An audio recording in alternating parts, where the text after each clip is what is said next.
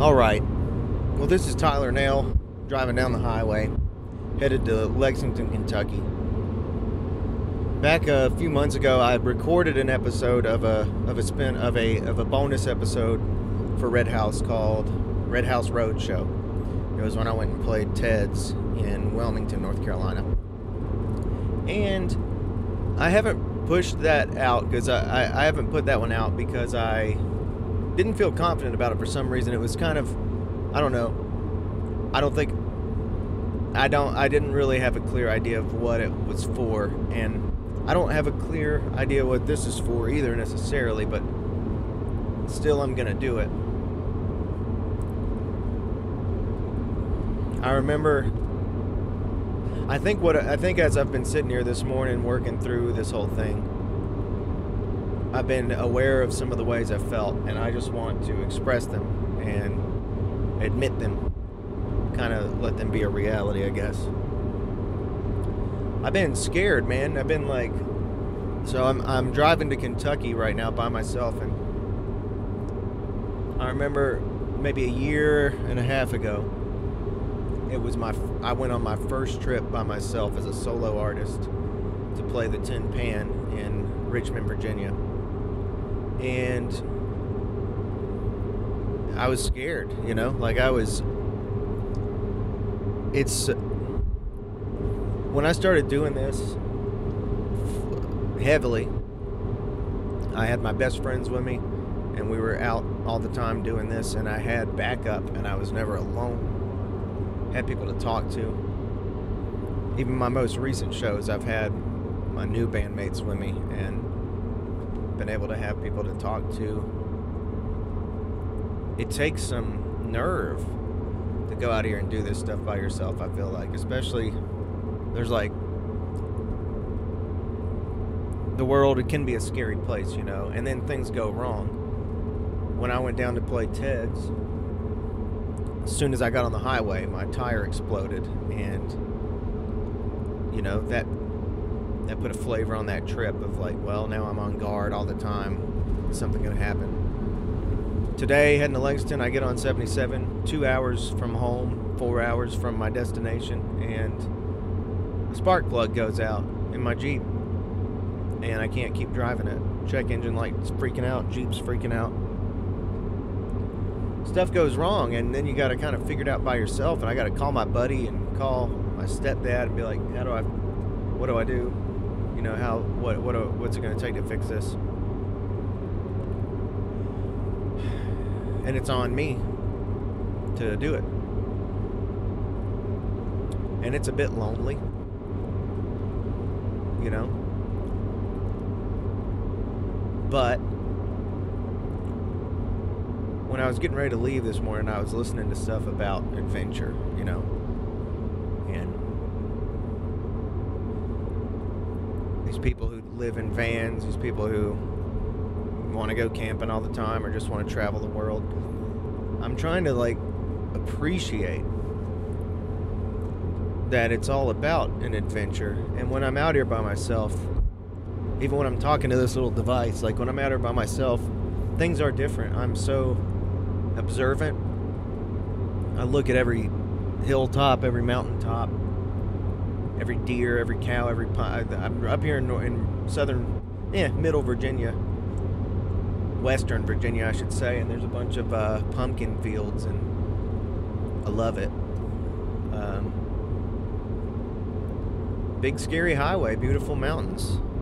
It's an adventure, and that's what I've been trying to tell myself more, to like lean into that stuff, to let it be an adventure, let it be, enjoy the unexpected. And I feel different about it. When I went to Richmond, I think I started this story and didn't finish it, but when I went to Richmond, you know, a year and a half ago, I was a nervous wreck the entire trip. Like, I was so afraid, And I went and played the show, and I talked to my old bandmates while I was out there, and just kind of acknowledged that I felt so fucking weird being out there by myself. I got home the next day or two later, and my body was just so stressed. My muscles were all just stressed. I ate dinner that night, had some drinks, went to sleep. Woke up in the middle of the night, just sick and being sick. I guess because I was just so nervous and stressed. My body just rejected food. I hardly ate anything the whole trip. I could hardly stand it. Today I was feeling super relaxed, kind of trying to lean into the adventure, and then when this spark plug thing happened, now my arms are tense. I can feel that I'm more stressed than I was, but I'm trying to let go of that. That's kind of why I picked this recorder up and started this now, to get myself back in this state of mind that is excited to be here, because I am. I'm in Virginia. I love Virginia. I consider Virginia my home away from home.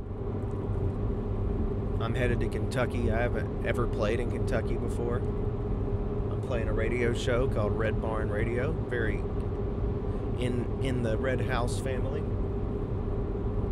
I'm looking forward to meeting these guys. I'm excited to be on the highway. You know, I've been writing about it a lot, about how much I miss these trips, and it's not the same by myself. I miss my friends, but I am glad to be here.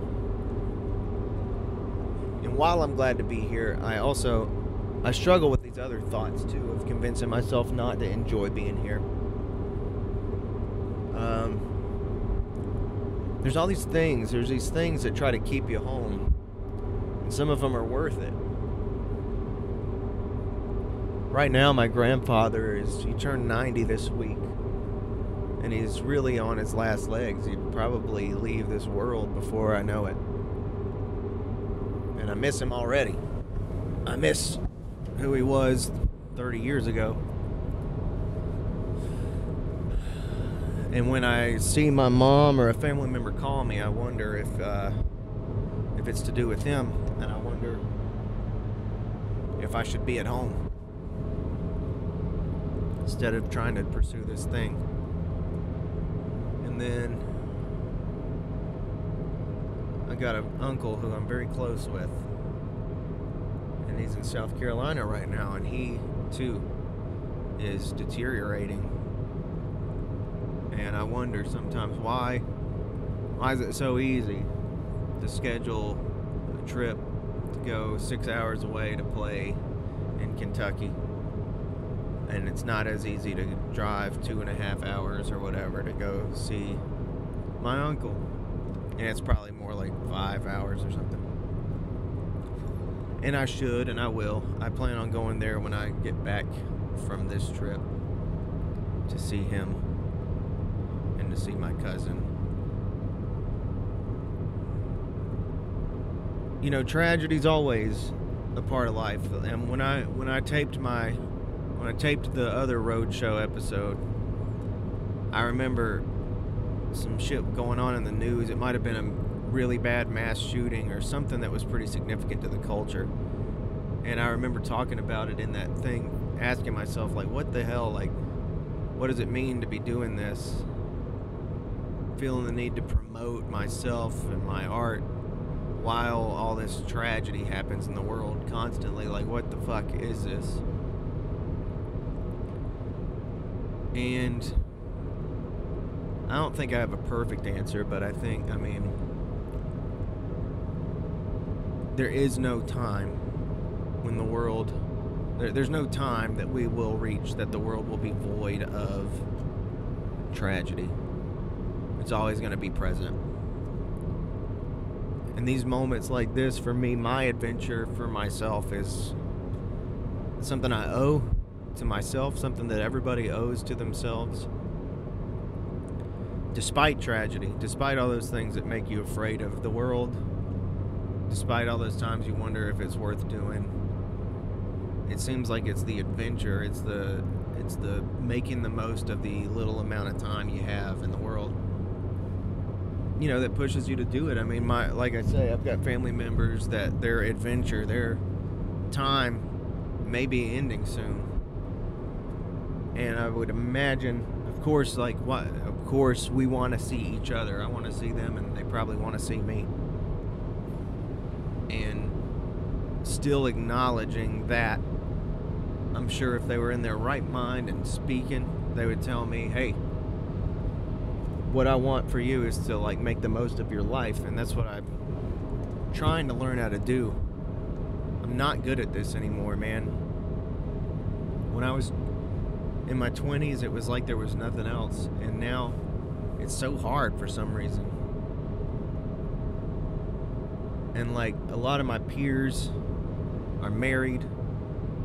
A lot of my peers are settled down and having kids, and family members all come over and they're settled down and they've got kids and they have these careers that are kind of normal, and they kind of look at me as if I'm, you know, one of my cousins said something to me once about how he thought I'd given up this dream of music or whatever. He said it judgmentally and harshly and cruelly. And sometimes I wonder what the fuck, like, if my priorities are wrong. I tell myself all sorts of things. Tell myself that because of the tragedy in the world that this isn't worth doing, or because it's time to grow up. It's time to get a career and settle down and, you know, make $100,000 a year. I tell myself that to talk myself out of doing these trips. Or I tell myself, you know, there's more important things in the world, or that music is a young man's game, or the industry is so different now that it's pointless, that now it's just a game of TikTok and YouTube, and it's not even music anymore. Or I tell myself, be cynical, you know, people who pretend to be other people, or put on fake accents, or pretend they're from somewhere else, or pretend they're some kind of sideshow act. Like, those are the people succeeding. Dudes in regular clothes who sing songs about their grandparents aren't succeeding in this world, and you should hang it up, or lower your standards, lower your, let's say, expectations rather than standards. Tell myself all sorts of things to try to convince myself that this adventure isn't worth living out, that this, like, these steps, these risks, these shows where I'm just paying my gas and paying $50 to change some spark plugs, and I'll go home with no money and maybe a couple new Instagram followers or whatever. But it's worth it. I'm driving through mountains. Not driving through like, oh, look at that mountain beside me. I'm right now entering into a tunnel, going underneath a mountain, surrounded by thousands of people constantly on the highway, going somewhere, all going different places, all of them wanting something to happen, all of them trying to make money. I'm in the world. Seems like it's better to be in the world trying to do what you're trying to do instead of just sitting at home telling yourself to be cynical about the things you want to do. Fuck it. Go do them. Go do the shit you want to do, you know? That's what I'm trying to tell myself, that it's okay to do.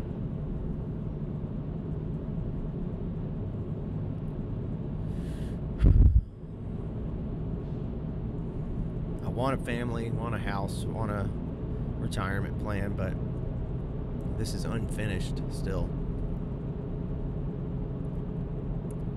I get the sense the world don't give a fuck what I'm doing, and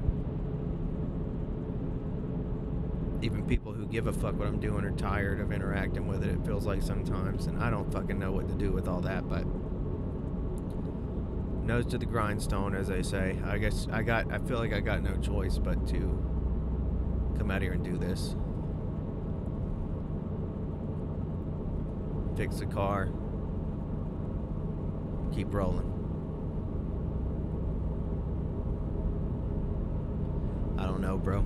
I'm gonna leave it there for now. I'll check in later. Alright. I'm back on the West Virginia Turnpike.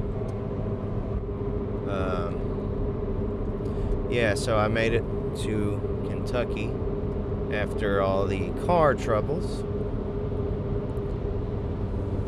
Lexington, Kentucky. I wish I had recorded my reaction when I pulled in. Such a cool place. The architecture and the culture of the city. I work with a guy that is from there, and he talks about it like it's probably the same way I talk about Winston, honestly. Talks about it like it's just, he's so not impressed with it, but, and it's not like it's some big ass city, it's not like it's Chicago, but it's a cool little city. And the houses in particular just really stand out, the architecture of the houses. So I played Red Barn Radio last night, and it went really well. It was fun. The owner was very cool, or not the owner, but one of the producers and the host. And as we were talking, he kind of asked me, like, awkward question, where are you staying tonight? I said, yeah, you had mentioned Airbnb, but you and I really never followed back up with each other, and so I don't know where I'm staying. And he said, well, you can just stay on my couch if you want. So I performed the songs, I streamed live, and more songs will go up later. And it was really fun. And then I followed the producer or the host to his place, and we set up talking for about another hour and a half before crashing out. I met his beagle and his cats, and he told me about, so I asked him just kind of like what it was like, because Red Barn Radio has had Tyler Childers, Sturgill Simpson, and Sierra Farrell on the show. I think all of them before they were blown up. And I just asked him, like, hey, what is your impression of these people before they come up? Like, can you tell that they're on the come up? Can you tell that they're about to blow? Or what is that like running into these people? And he honestly said, he just told me the story of interacting with these people. And he said when the first time Tyler came around, they were still doing live shows, and Tyler really only pulled like 100 people. It was just before he had popped. And he said Tyler was kind of shy, kind of like distant, and wasn't all that talkative until maybe the second time he did the show, which is interesting. And those episodes have millions of views. Tyler took the YouTube channel, I think, into the world of large audiences. With Sturgill, he said he got a demo of a band that was drum heavy, kind of heavy rock band, and so it was something weird, like somebody in a bar gave it to him, or somebody at a bar that he played at gave it to him. And he followed up, and he said at the time they were doing pretty much exclusively bluegrass fiddle and banjo music on Red Barn. So when Sturgill, going by a different name at the time, but when Sturgill connected and said he wanted to play or whatever, they reached out and said, this is cool music, you got a great, awesome voice, would you be willing to do like a stripped down, unplugged version of this? And apparently Sturgill said, yeah, we can do that, no problem. And then he showed up, and they brought in probably 150 people or something in there, and just absolutely paid no mind to the unplugged agreement, just played their asses off, and played loud and proud, which I thought was funny. Kind of sounded like Sturgill. But he didn't really say that it was obvious. He said he knew, he saw the talent. The talent was obvious in these guys, but as far as being aware of some kind of movement happening in music, or seeing that they were, this following around them, knowing about this following around them, wasn't that evident, which I just thought was interesting. Because, you know, once these people blow, you just only see them as the iconic figure that they are perceived to be. But, you know, they were at one point scrounging just like everybody else. They were just independent artists. I've looked at Sierra's posts on there, and like, she looked all different. She wasn't doing this hat stuff that she does all the fucking time now, always wearing a hat. She had dark hair. She looked old-fashioned, not retro, not like in the way that she does now, but she looked like she was from West Virginia.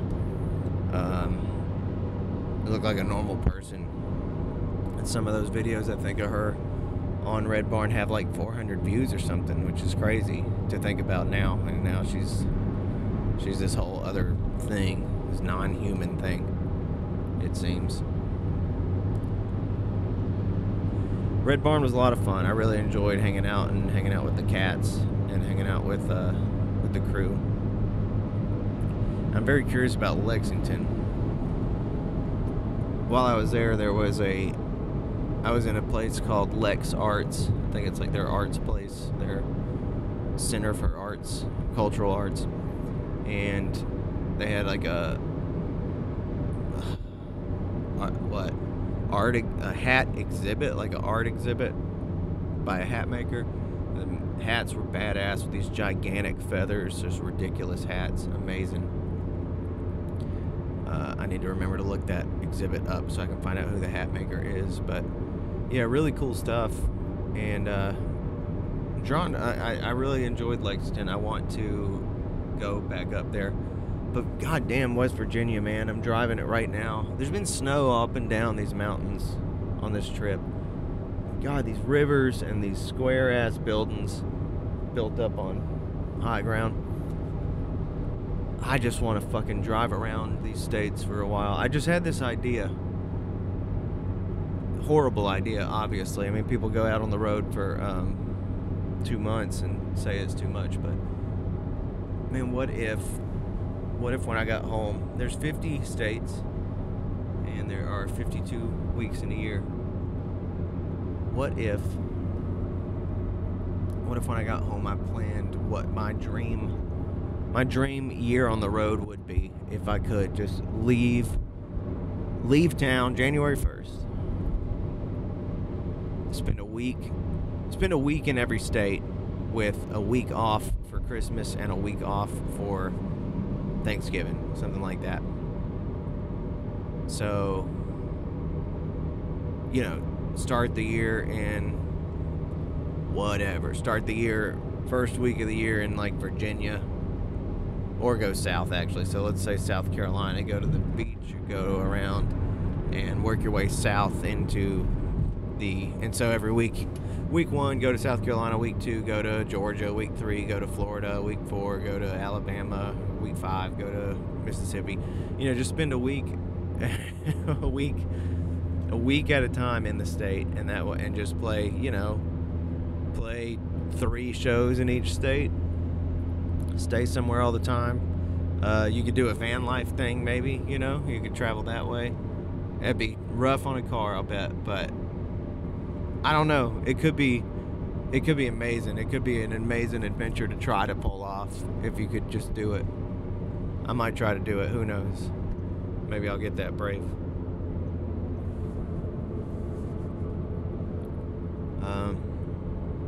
But I have loved driving around West Virginia up here, these black mountains. I need to remember some of this imagery. We got black rocks. We got winter. Oh, what was it called? Winter in Kentucky. I heard a song by Afterjack called Springtime in Virginia. I think that's what it was called. I want to write one called Wintertime in Kentucky, because the guys, it kept saying, when we realized it was snowing, the guys kept saying, man, winter in Kentucky sure is depressing. And I don't know, boys, because it's November, you're getting snow in Kentucky, and maybe you just miss the sunlight, but in North Carolina, it's depressing because you got all that cold and that dampness, but no snow. most of the time. So I don't know. I might would pick your way.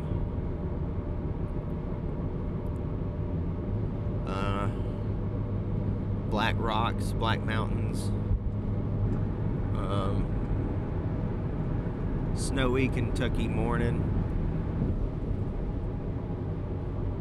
Blue-eyed cat.